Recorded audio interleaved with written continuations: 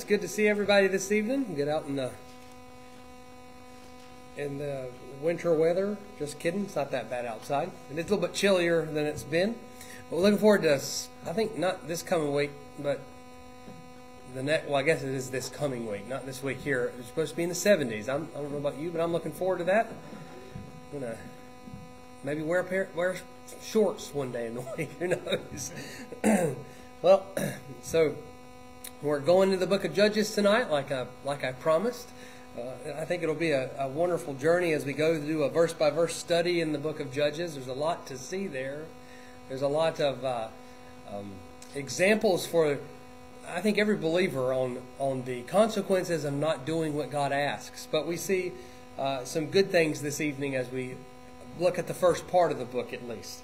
Hopefully everybody's afternoon went well. They got the rest that they needed as well. And I don't have any other announcements since this morning, but I want to add Phil to the prayer list. He's not feeling that great tonight, so he stayed home. Cherith is still at home, and Gail's with her because this afternoon it was a little rough. Had some rough patches, so it looks like she's got herself a stomach bug. Hopefully that's not what Phil has, but we are in the season of that mess. So, but we'll pray for them this morning or this evening as well as we go to the Lord here in a few moments.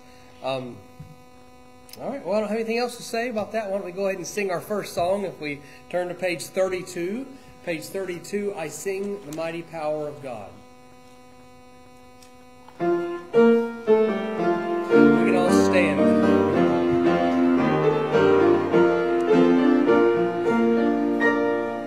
I sing the mighty power of God that made the mountains rise, that spread the flowing seas abroad, and built the lofty skies. I sing the wisdom that ordained the sun to rule the day. The moon shines full at his command, and all the stars obey. I sing the goodness of the Lord that filled the earth with food. He formed the creature with his word, and then pronounced them good. Lord, how thy wonders are displayed where'er I turn my eye. If I survey the ground I tread, or gaze upon the skies, there's not a plant or flower below, but makes thy glories known. And clouds arise and tempests flow by order from thy throne, while all that borrows life from thee is ever in thy care. And everywhere that man can be, thou God art present there. Let's go to the Lord in prayer. Father, thank you so much that we have the opportunity to gather here this evening to be around your word, Lord, as we fellowship around it. I pray that our hearts would be encouraged and challenged, Lord, that things that need to change, that we would be pricked to the heart about those things and change and conform to the image of your Son, Lord, but also you give us encouragement from it, as we may need that in our time of unrest in the world we live in. But above all things, we want your name to be glorified this evening, Lord. We also want to lift up several this evening to you in prayer. Think of Phil and Cherith both, as they are feeling a little bit unwell, Lord. We pray that you would remove any discomfort from their bodies and let them heal up from whatever sicknesses may be bothering them or plaguing them at this time, Lord, and give them comfort and peace and encouragement as they are away from fellowship and such. Lord, I also want to pray again for Mason Cooper as we are continuing to bring him before the Lord. And I also want to add the request we haven't prayed too much for publicly, but Sierra, as this young lady as well, who has undergone a great deal of surgeries to restore her body, having had amputated all of her limbs and so forth, that you would bring her back to full health and bring a great deal of encouragement to her life and her family's life as they approach this the future and the difficulties and the differences that have come up because of these life changes. But give grace to them and strength in this time of change. Lord, also, as I said, pray for Mason, that his body would heal up, that the cancer would have been completely removed and he would be healed and restored completely as he's turned several pages over. I like to make a big span in our hymn selection to page 849 this time, 849, Be Thou My Vision.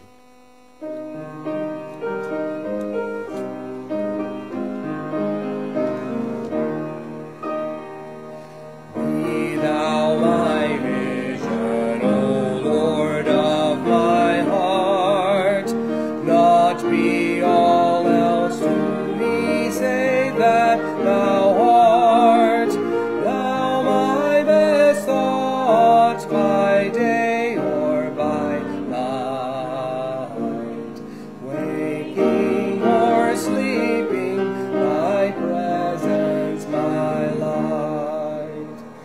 Be Thou my wisdom and Thou my true word, I ever with Thee and Thou with me, Lord. Thou my great Father, by Thy true Son, Thou in me dwelling, and I with Thee one. Riches I heed not, nor men's empty praise.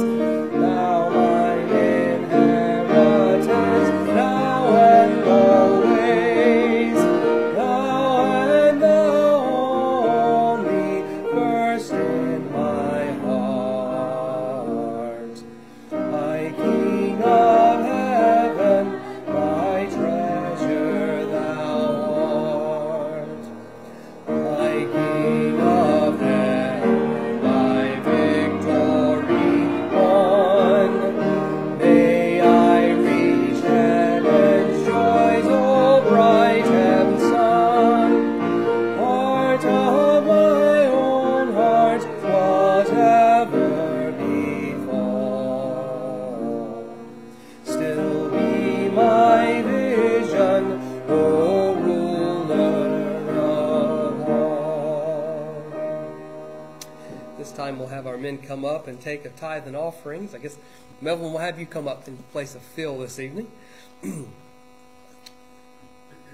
Giving praise and worship to God, even to this time that we can recognize His provision and His sustenance of us, Lord, as we give back to the Lord.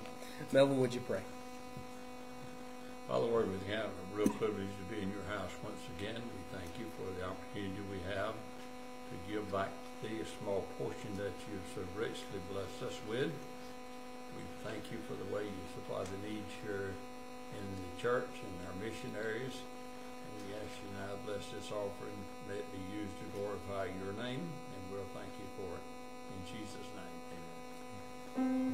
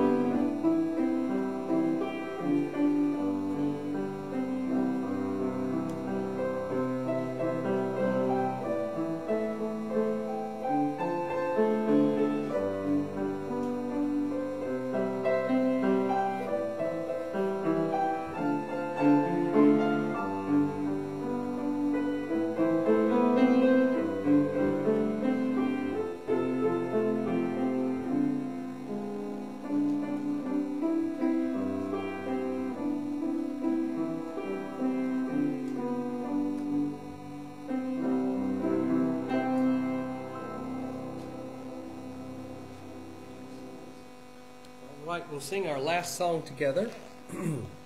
You'll turn with me to page 185. 185, Jesus Paid It All.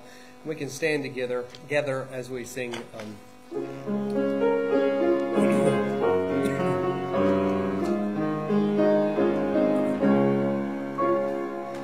I hear the Savior say, thy strength and need is small. Child of weakness, watch and pray.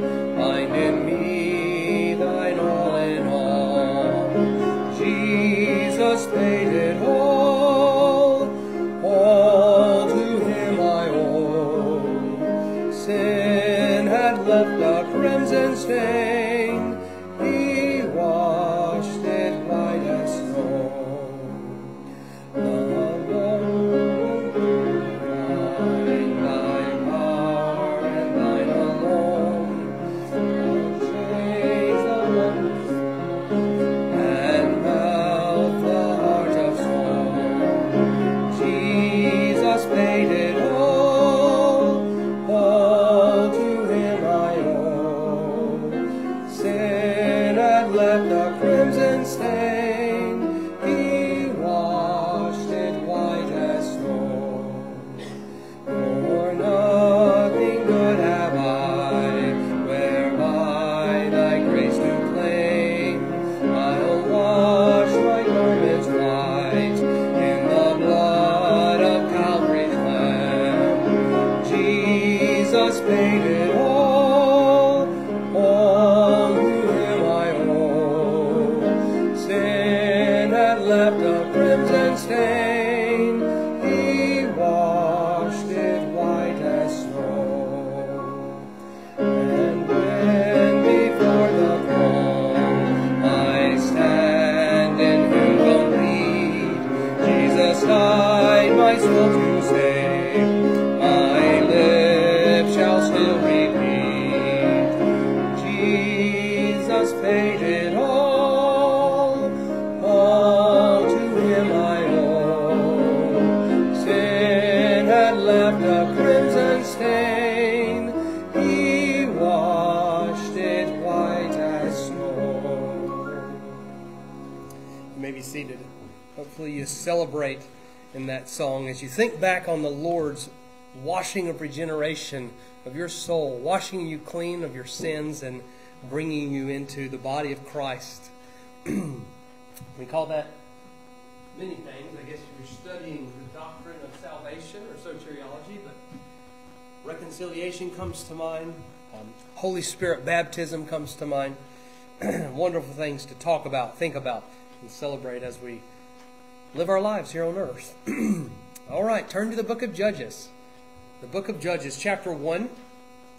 Judges chapter 1 this evening. Everybody get a handout? They want to fill out? I think we had enough. We should have had more than enough. I usually print a little bit more than needed.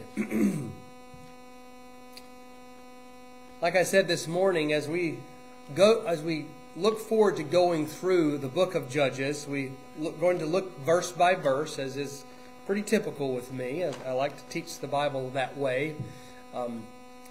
We have sections to talk about certain things. You see, I guess I can get our minds up to speed on what the book of Judges looks like, what we should expect to go through. There's a pretty constant theme as you go through the book of Judges. You see, Israel starts off strong here, just to a degree, I guess you could say that.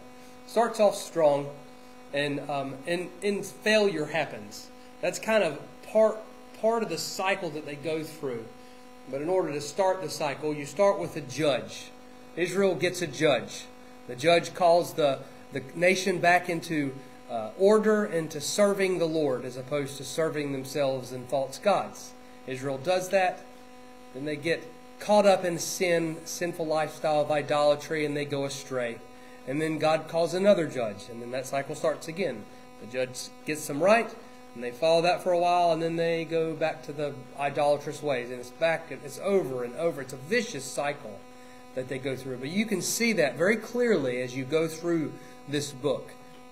And of course, it always points to the the great need that man has for God to save the soul, and also to conform it into the image of His Son, if they're a believer, and to cause them to be maturing in their worship and separation from the world. This evening, we're going to be considering the details that Samuel gave. Samuel is usually attributed it's usually attributed to Samuel to be the author of the book of Judges. Samuel, we talked about him a year or so ago, went through his life.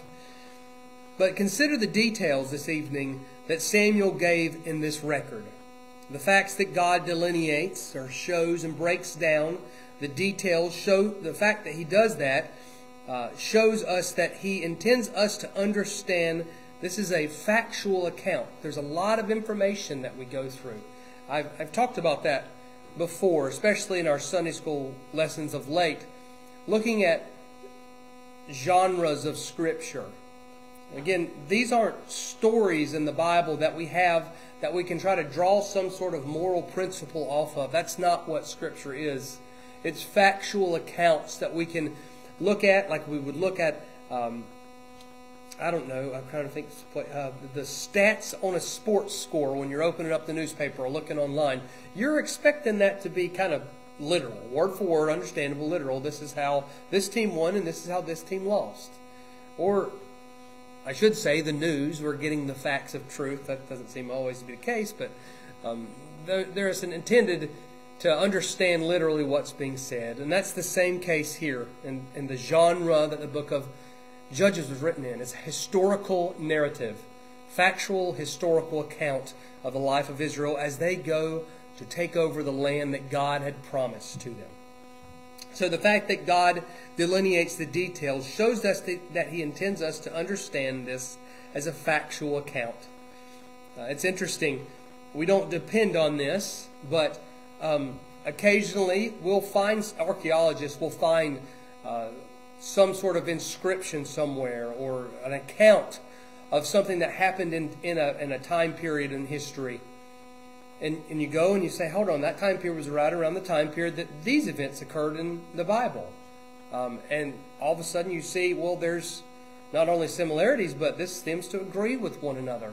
So you do look at what we call extra-biblical information, not biblical, not from the Bible.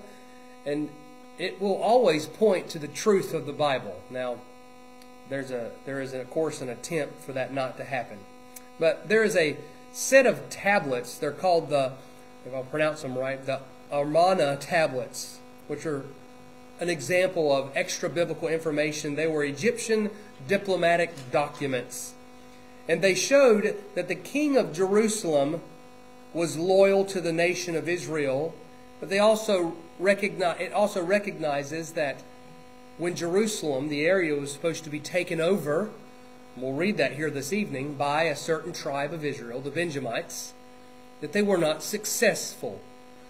And we can see in that the Amarna tablets that it shows early on there, as Benjamin was trying to, I'm kind of getting ahead of myself a little bit, to push out to drive out the Jebusites. They did not.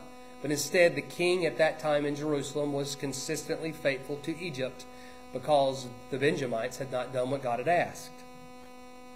So, historical record outside of Scripture validates what the Bible has to say. Of course, we don't need that.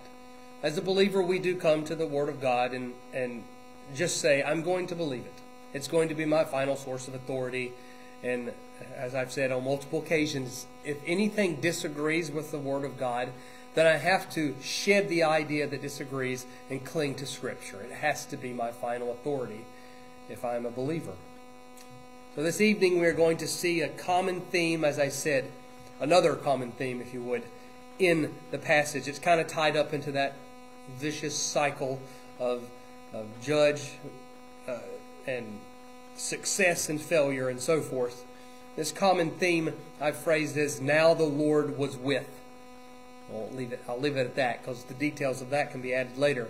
But now the Lord was with. God was with. Yahweh was with, ultimately His people. God is the source of Israel's promised land. He is the source of the strength to get this promised land as He has commanded them. And of course, why were they to go to this area and take this land over? Because God directed Abraham in his life to go and do that. God had promised, as we talked about a few Sunday evenings ago, to Abraham, gave him a covenant. You will have an everlasting land and you will be an everlasting people. So here this evening in the book of Judges, we're getting to that part where Israel and his 12 tribes were to go in and to conquer the land and to drive out those people who were in it. And the thing is, a lot of times that, for some reason in biblical sense, and maybe even historically, we get all up in arms about that. Well, how come they did that? Well, if we're going to be honest with ourselves, every nation that exists and has existed pretty much from time immemorial, except for when Noah and the sons were spreading about the earth, there was always fighting and battling and conquering and taking lands. This is a pretty typical thing in history. So for us to read about it in a record here in the Old Testament, we shouldn't be taken aback thinking, wow, why did that happen that way? Because it has been consistently done. One group of people goes to a land and takes over and either drives out or assimilates the culture that's there already. It's just, unfortunately, it's the way the world works. So, these things in mind, let's get into the book of Judges, chapter 1. Our first point, we see Judah was God's instrument. Judah was God's instrument. We see that in the first 7 verses this evening. Judah was God's instrument. And when we come across these names like Judah and Benjamin, and we'll see Manasseh and Ephraim, which are actually the sons of Joseph, Asher, Naphtali, we could go on and name them all, but I won't. This is not the individual Judah, because there was a man named Judah and Jacob's son named Simeon and Jacob's son named Asher and so forth. At this point in history, these men are long dead. And now it's their tribe. So there are multiple groups of people. When it says Judah was God's instrument here, it was that tribe of people. Maybe there were some dissenters who weren't going to be involved in this, but we can take it that it was, we'll say, the whole group of people here were going in and being God's instrument. We'll see that in verses 1 through 7, as I said. Now let's read. Now it came about after the death of Joshua that the sons of Israel inquired of the Lord, saying, who shall go up first for us against the Canaanites to fight against them? So, a few things that we can kind of understand from this verse. Now it came about after the death of Joshua. We see Joshua is not involved. I would recommend that you go back and maybe at some point during the week read through Joshua to some extent. There's a lot of information covered in Joshua that is similar to the information here. Some of these things have occurred and it's just repeating them in the book of Judges. But it's interesting to see the parallels and the separate accounts and so forth as you go along.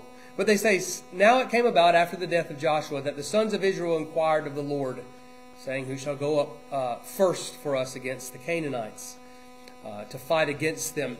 The strong leadership of Moses and Joshua had come to an end. Remember, if you would with me in your time of reading maybe the Pentateuch, that here Moses was this man that led the nation of Israel, which was captive in Egypt, out of that nation and worked with them for decades, even in the wilderness and so forth. And then Joshua, his, what's the word? I want to use the word protege, but that's not the right word. But the man that he chose that was going to lead after him was established. God worked with this man Joshua and said, all right, after I go, the people are going to need a leader. So they bring Joshua in. And now we're at a point here where Joshua has passed away and no man had been given the responsibility to lead the people. That's why we have the book of Judges, because God's going to transfer the leadership of the country from the one man in those scenarios in a long length of time to an individual that was set up to do certain things, these judges. The But the strong leadership of Moses and Joshua had come to an end. The people had rallied around God, though, or rallied around really God's leader for his people. And then it says, they inquired of the Lord. They asked him, who's next? Who's going to go up first for us? So I think what you can see here is a group of people who had been told and seemed to be obedient to, depending on the Lord. I know, Lord, you give us a man to lead us as a group of people. Who's going to do that next? Where do we go? So they inquire of the Lord. That's a good starting point. God, what do you want me to do? How should we do this? Do I need someone to direct me?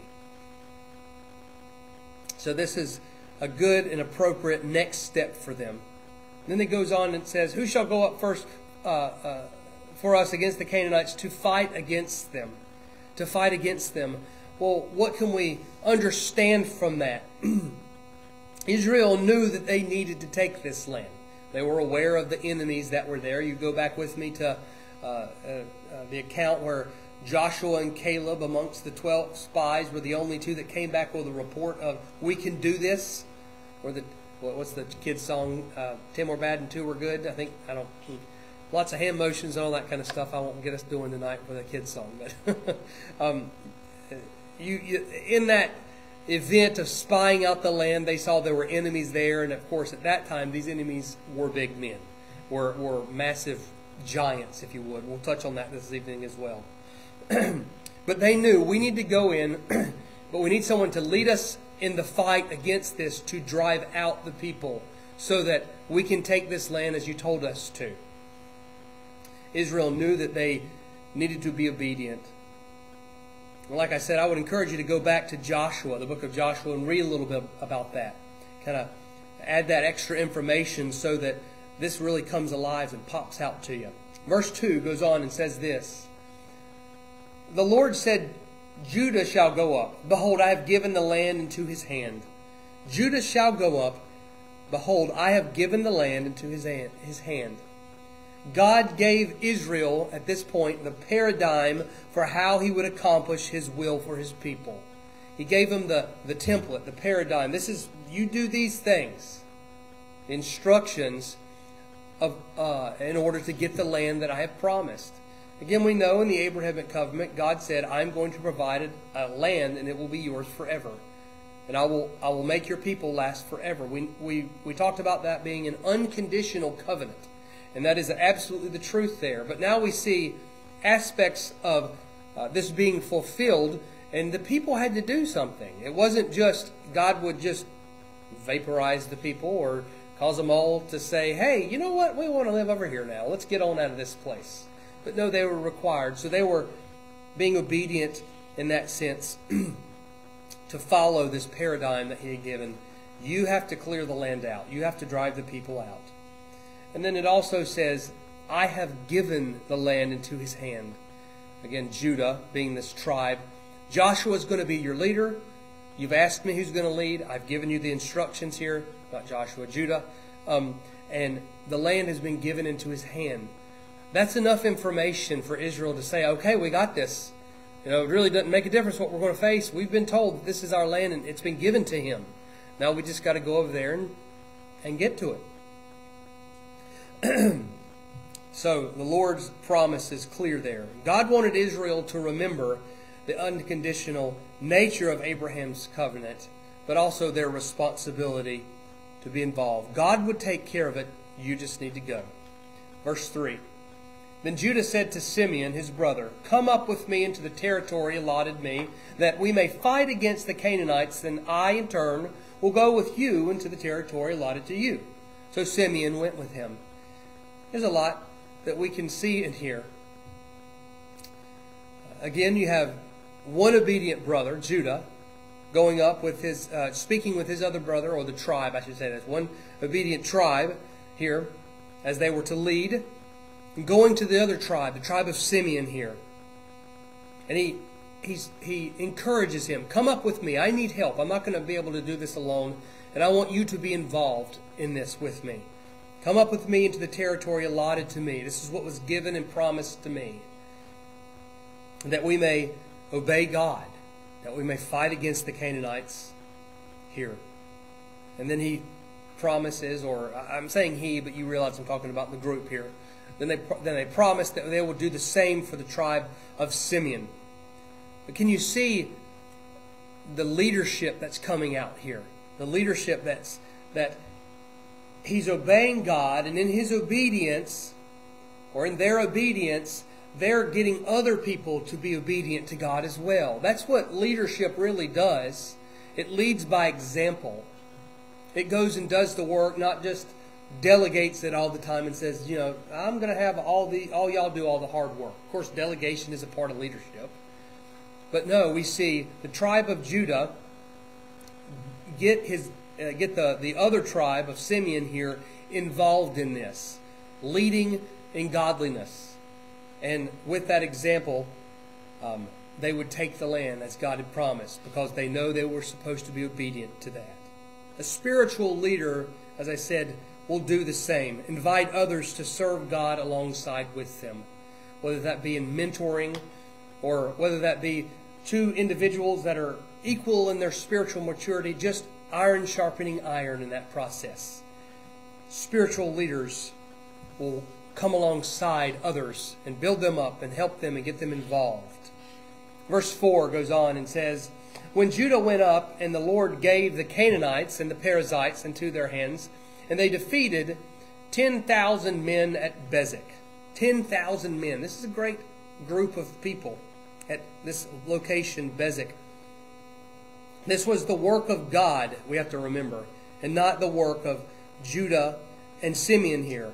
Because we see, he tells the group of people that I have given the land into the hand of Judah here. And in verse 4 it says, Judah went up, and the Lord gave the Canaanites and the Perizzites into their hands.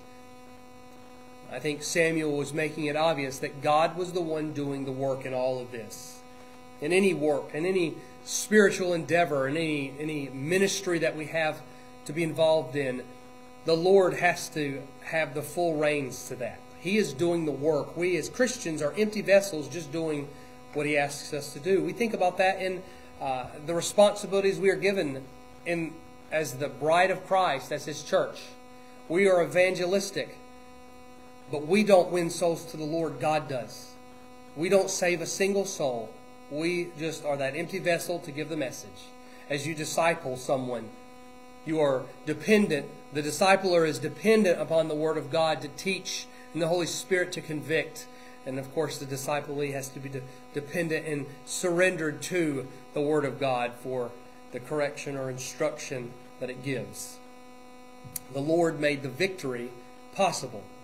I'm just going to touch on this for a moment. I actually don't have it in my notes, but I spent a great deal of time trying to get some background on the Canaanites specifically, because they're going into the land of Canaan. But there are several groups of people that will be there. The Canaanites, the Perizzites here, the Jebusites we'll read about this evening.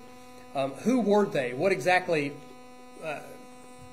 what were they like? There's not a great deal of information that defines the group of people.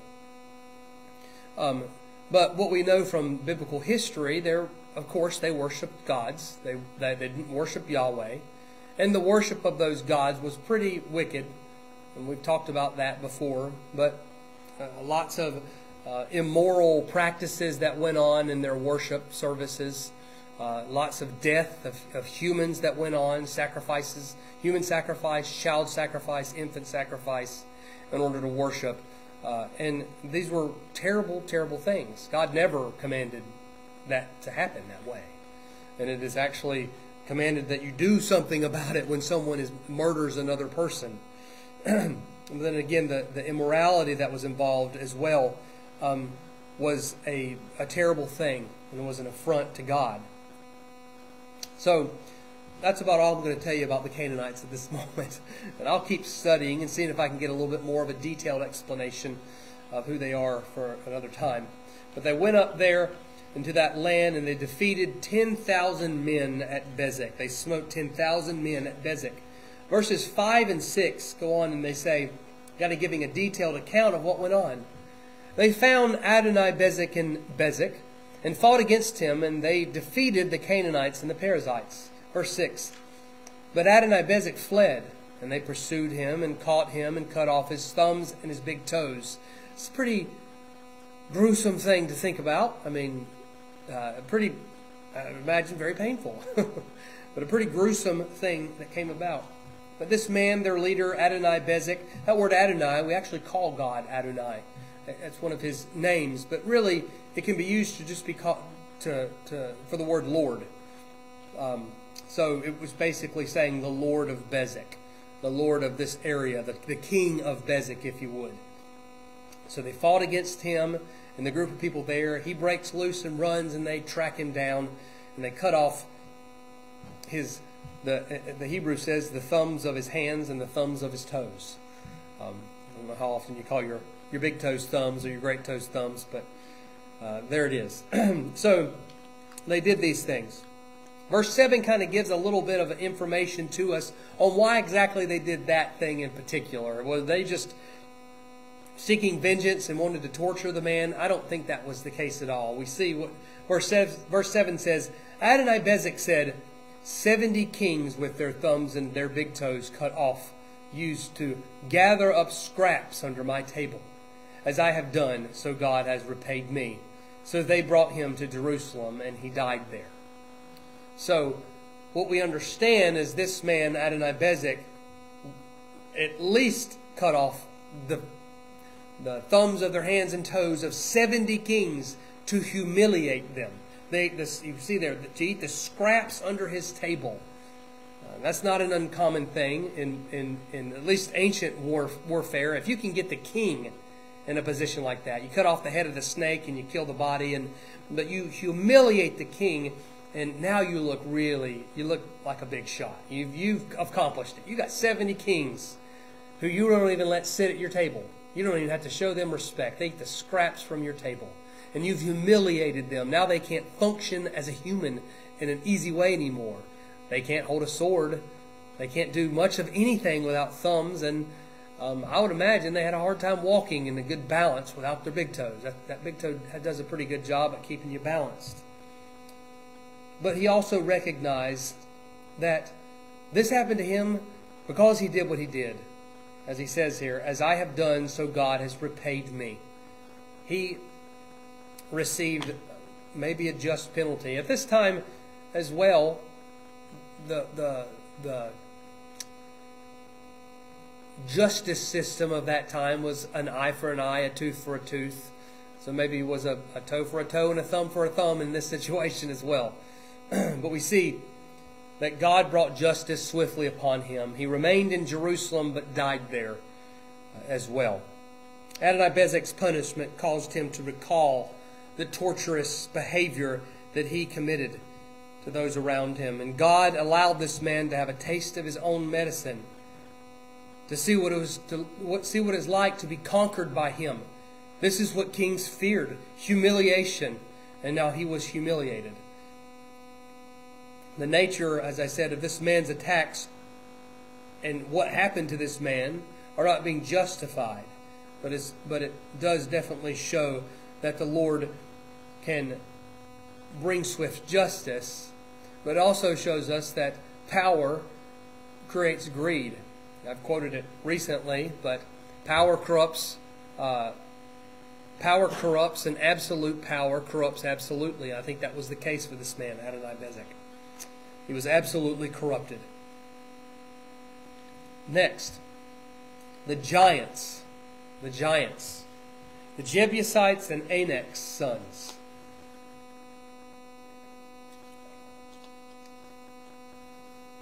Starting in verse 8. Then the sons of Judah fought against Jerusalem, and captured it and struck it with the edge of the sword, and set the city on fire. Let me stop there for a moment. So here, it's interesting, as we keep moving along, we'll see some difficulty that was actually had. As you read through these passages, you'll find information in previous verses, and then all of a sudden you'll find a little bit more detail about what happened during, we'll say, verse 8 here. I can't at the moment. I should have wrote this down better. But later on we'll find out there's difficulty capturing Jerusalem. But I think what we have in verse 8 is after the fact, after the difficulty happened and the city was actually captured to some degree, or at least people went in. And again, I don't want to jump ahead of myself, but in this capturing here, it wasn't a complete success. The Jebusites, as we learn here in a few moments, remained on in the city. And ultimately, if my timeline is correct, David was the one that actually had the success in capturing Jerusalem and driving out everyone who did not get driven out before. And you see that in 2 Samuel chapter 5, verses 6 through 9. And when David gets in there, you know what he does? He gets in there, captures the city, and he says, I'm going to call this my city. And it's known as the city of David.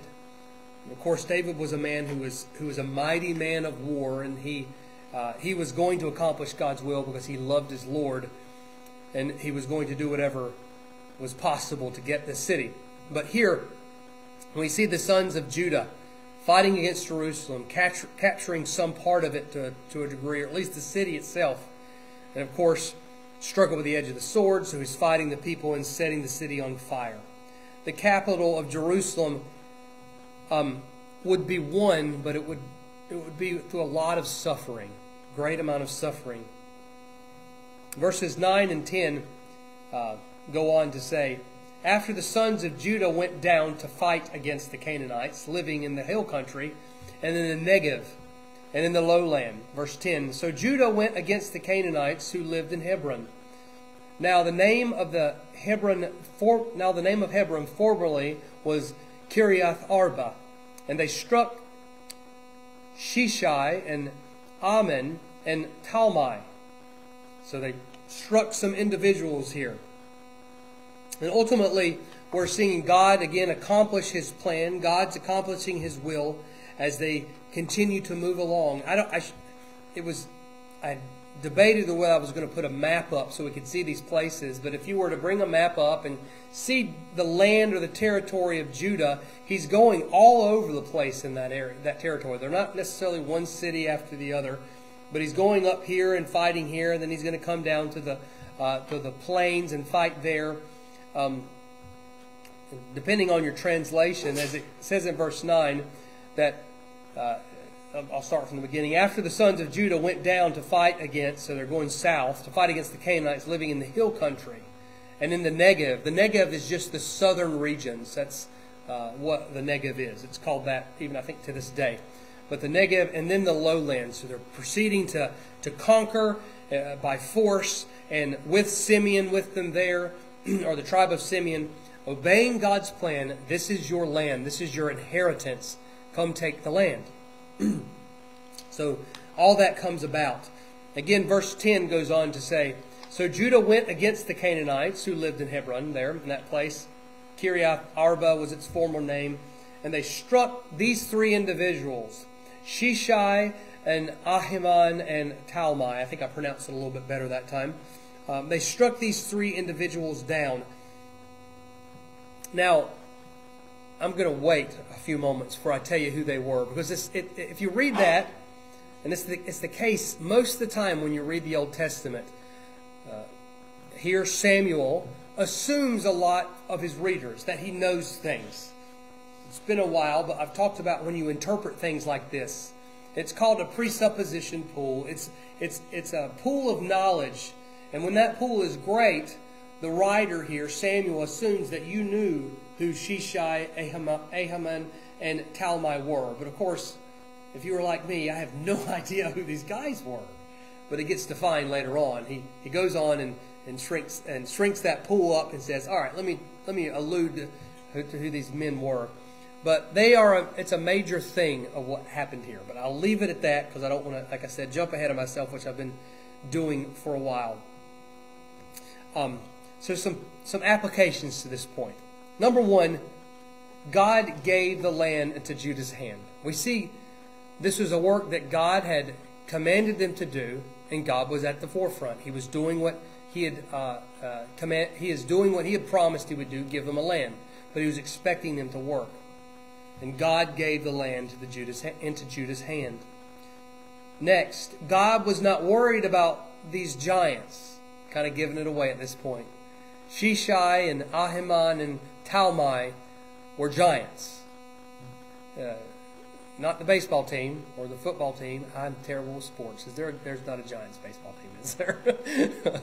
They were massive individuals.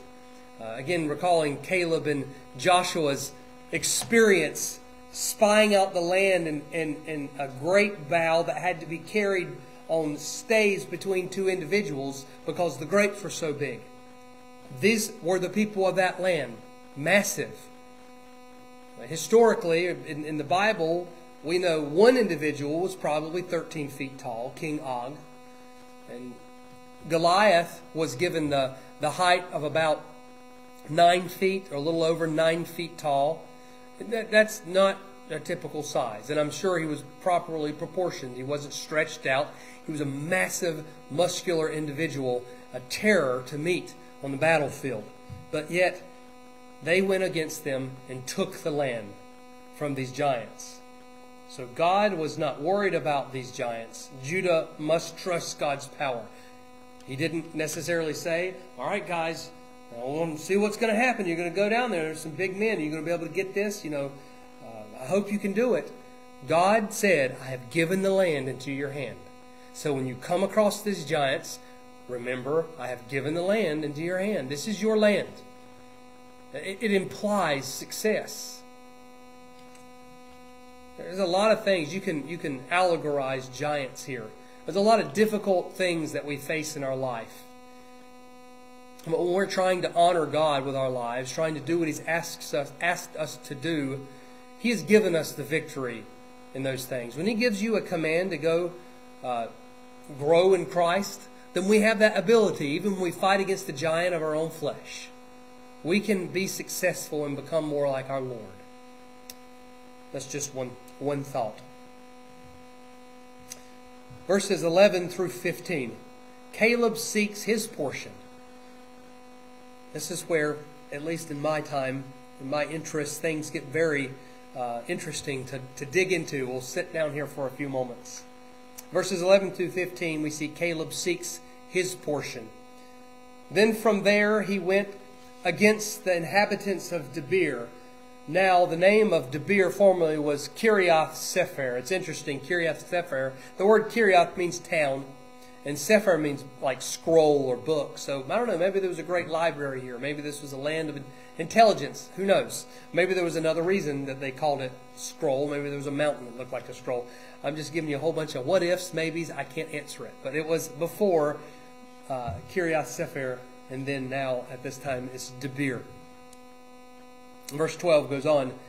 And Caleb said, the one who attacks Kiriath Sefer and captures it, I will even give him my daughter Aksa for a wife. So here's a promise. Well, first, let me mention this. Maybe you knew this, maybe you didn't. Did you realize, I'll ask it as a question, that Caleb was not a Jew? Caleb was a Gentile? He was from ultimately he was from Esau.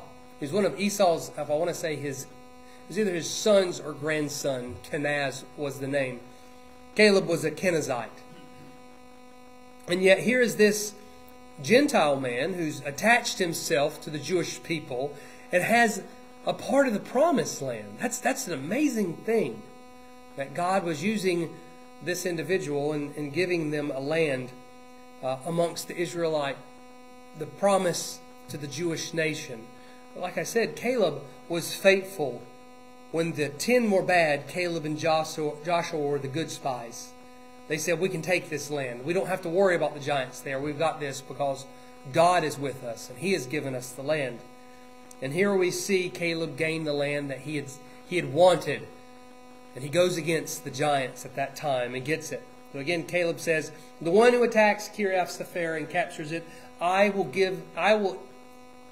even give him my daughter Aksa for a wife. So, as I said, there were Gentiles in the Old Testament that God used, and that these Gentiles worshiped the Lord. We also see that in Ruth as well. Caleb was a faithful man of God. We see in Caleb the focus of a person that will obey God and not worry about the world's power and problems that resist us. and that threaten us. I am in this with the Lord, and I will do what He says, regardless of what comes about. But I don't think it was a we may win, we may lose situation in the mind of this man. This was, I'm getting my land, and it's going to be mine, and that's all there is to it. Why? Because God has promised us that to be the case. And if God's promised, then He's the one that's going to fight the battle anyway. He's the one that's gaining the victory. It's interesting, too, as you see here, something that in our day and age we would say, maybe we wouldn't do it this way.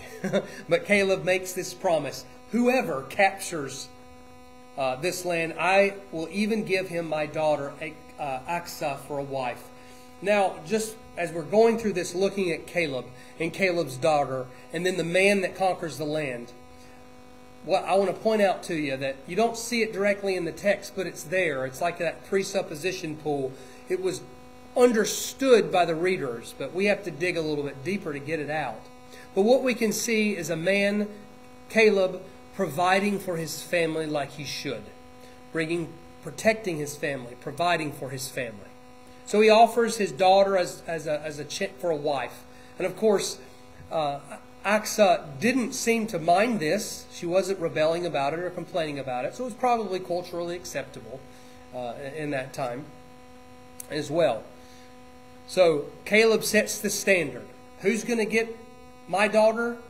A man who is obedient to God's command, because they're going to go in there and drive out the people of Debir. And then that man's going to be capable enough to do that very thing. Not falter and fail when he's gone in, but he's going to stand strong. And he's going to go in. This man is going to prove himself of godly character if you're going to go in and do this. Caleb had expectations. So what was going to happen? Verse 13 goes on and says, Othniel, the son of Kenaz, Caleb's younger brother, there's the lineage there, captured it, so he gave him his daughter Aksa for a wife. So Othniel shows himself to be worthy of this wonderful prize. Imagine having Caleb as a grandfather, the man who kills the giants. Again, the man who has no problem with the giants. So the marriage obviously ensues. You'll find as well, and like I said, if you read parallel in the book of Joshua, Othniel is the first judge in this period of judges. He's the first judge that Israel would have in order to judge right from wrong and to lead the people back into to a worship of the Lord and so forth. And like I said, sometimes judges fail, sometimes they didn't. Sometimes the people rebelled against God's chosen judge as well. So Othniel will be Israel's first judge. Caleb was providing a worthy man for his daughter. Here, verse 14 and 15. Then it came about when she came to him that she persuaded him to ask her father for a field. Then she alighted from her donkey, and Caleb said to her, What do you want? Verse 15. She said to him, Give me a blessing, since you have given me the land of the Negev. Give me also springs of water.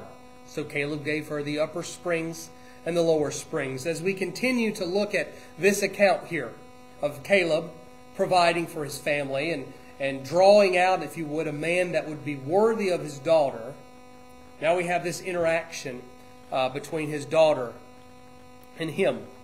Let's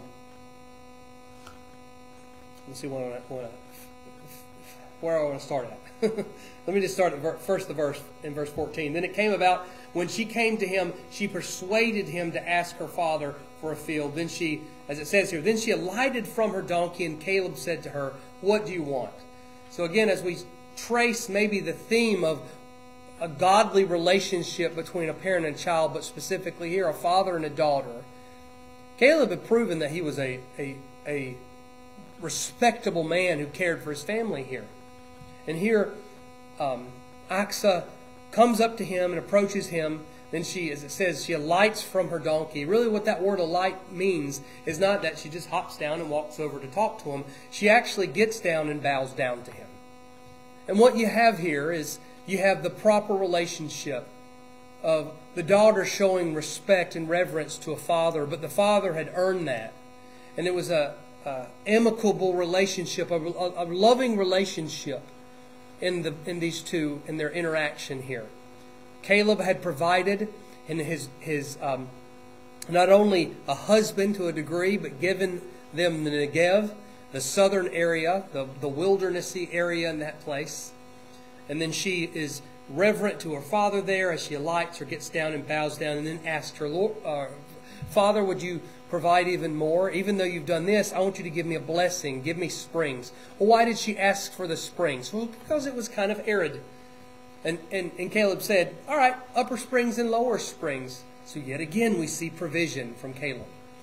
Not only am I going to give you a place to live, but it's going to be fruitful because I'll give you the springs to water it so that the land will produce as it should. And he gives unrestrainedly. Caleb was also an older man at that time. It wouldn't have been any benefit for him to say, no, you have to come up to my house every day to get you some pails of water from my springs. Another thing as we travel through the book together, I try to point out as many themes that we can. Sometimes I focus on one thing, but another theme that we will see through here. As I said, we start off strong. We got individuals who are following God and doing what they want, doing what He wants. And then gradually the nation of Israel just is doing their own thing most of the time. Their judges fail at times. Some of them pass. But what we see is this woman who is faithful and respectable to her father. She's probably a very godly woman and honoring God, but also having confidence as she approaches her father and asks for a blessing and so forth. And then we kind of see that in Deborah when we get into the Deborah and Jael as they are acting as judges. But we have this woman who goes and takes charge where the man does not, and enacts God's justice upon a wicked man. But then when we end the book, we learn about a Levite woman who is as an understatement, treated poorly, and she's murdered. And you see this gradual progression of the good slowly decaying and coming down to bad things happening. And we see that theme through the book as well. Verses 16 through 20, point D. Now the Lord was with Judah. Now the Lord was with Judah. His hand was with him. He had given the land to the tribe of Judah. He had given Judah as a leader to go in first and fight. Verse 16 says, the descendants of the Kenite, Moses, his father-in-law, went up from the city of palms with the sons of Judah to the wilderness of Judah, which is in the south of Arad. And they went and lived with the people. The Kenites were also not Jewish. They were possibly from Canaan. But as it says here, who were the Kenites? Why are they important? Because they were a part of Moses' family. Moses' father-in-law, Jethro, was a Kenite. And it's, like I said, possible that they were in the land of Canaan, but then they left and followed Moses in the wilderness because they knew Moses and because he was a man that was following God. But ultimately, those who honor God and follow His ways for His people receive a blessing as well. Those who honor God here in this Old Testament passage and follow Israel because they were the representation of God, they were God's people, they received blessing. And that is the case for us as well. If we honor God and follow His ways, we are blessed. But even drawing that into the secular realm, I'll use this one example because time is fleeting. Our country, as it was founded, a lot of the system of law that we have is reminiscent to the Ten Commandments. Actually, we see it posted up or put up in courthouses in the country. But here's a secular aspect. As a country, we're not God's people, but yet the unsaved and the saved alike say, hey, this is a good thing to follow. And when the laws are followed, do not murder, do not lie, do not bear false testimony, and so forth, there's benefit and blessing in that. As we see it happened here to the Kenites. Verse 17, moving quickly. Then Judah went with Simeon, his brother, and they struck the Canaanites living in Zephath, and utterly destroyed it. So the name of the city was called Hormah. Hormah, ultimately, if you were to maybe write this down in your notes, in Numbers chapter 14, verse 45, we have an account there of Hormah. And it was a place of defeat in Israel's past, where they had chosen to follow themselves instead of God's direction, and they were defeated miserably there. It was a very embarrassing, humiliating situation. But now, as Judah is following God and doing what He asks him to do, they go in and they take the city, and that reproach upon the nation of Israel had been removed because they had defeated Hormah. God was going to show His strength through Israel, even though they had went astray earlier and lost. Verse 18, and Judah took Gaza with its territory, and Ashkelon with its territory, and Ekron with its territory. Here Judah continues to follow the Lord and continues to conquer because God had given the land in His hands, not because of their own strength. Verses 19 and 20. Now the Lord was with Judah, and they took possession of the hill country, and they could not drive out the inhabitants of the inhabitants because they had iron chariots. So difficulty sets in, and maybe a little bit of discouragement. Verse 20. Then they gave Hebron to Caleb, as Moses had promised, and he drove out from there the 3 sons of Anak. So there's your parallel passage. Verse 10 says he drives out the sons there, or that drives out those 3 men, and now we realize these were the sons of Anak, and Anak was a giant. There's how I know they were giants. Sometimes giants are referred to as the Anakim, which means it's plural for Anak.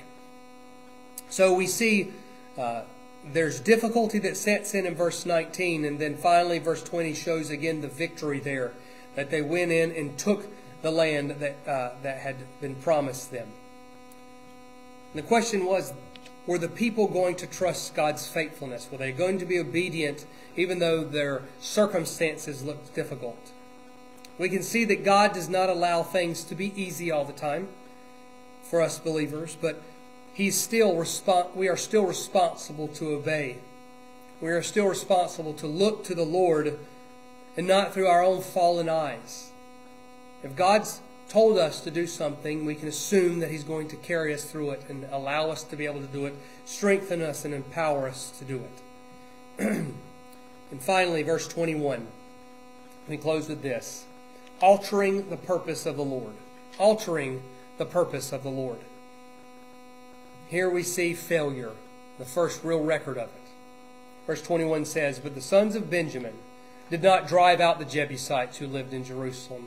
So the Jebusites have lived with the sons of Benjamin in Jerusalem to this day, to the day of the recording of the book. Here we have a foreshadowing of what the rest of the book will look like.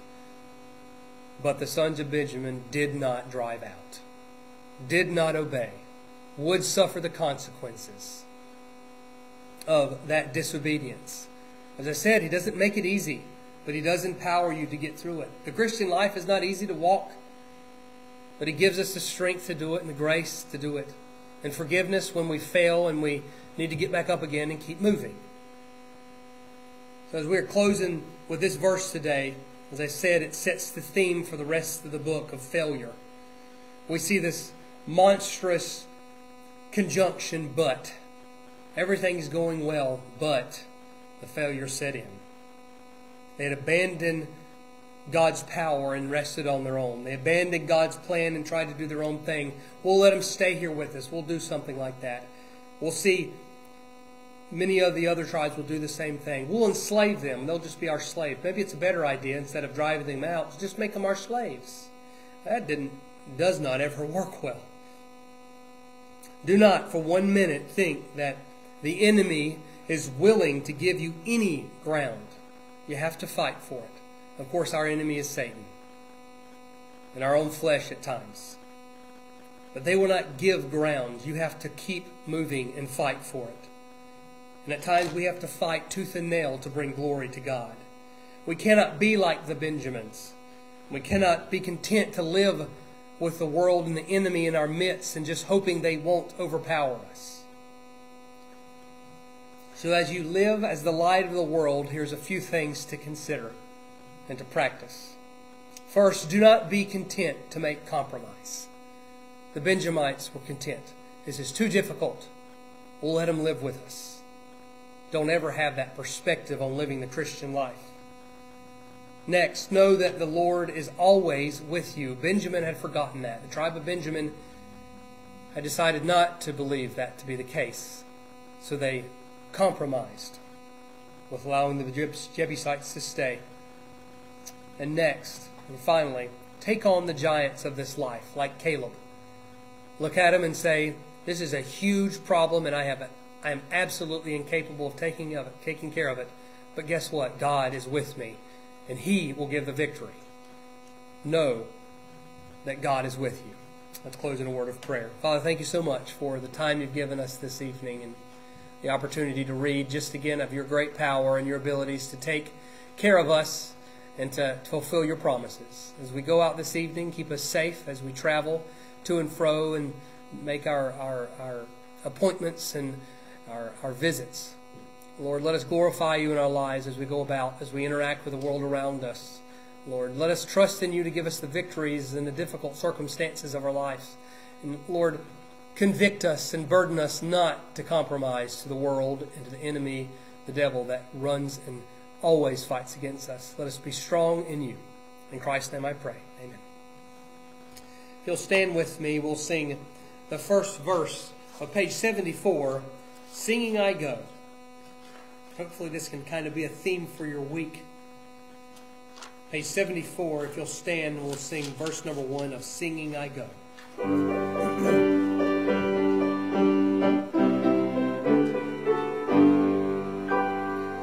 A trusting heart to Jesus clings, nor any ill forebodes, but at the cross of Calvary sings, praise God for lifted loads.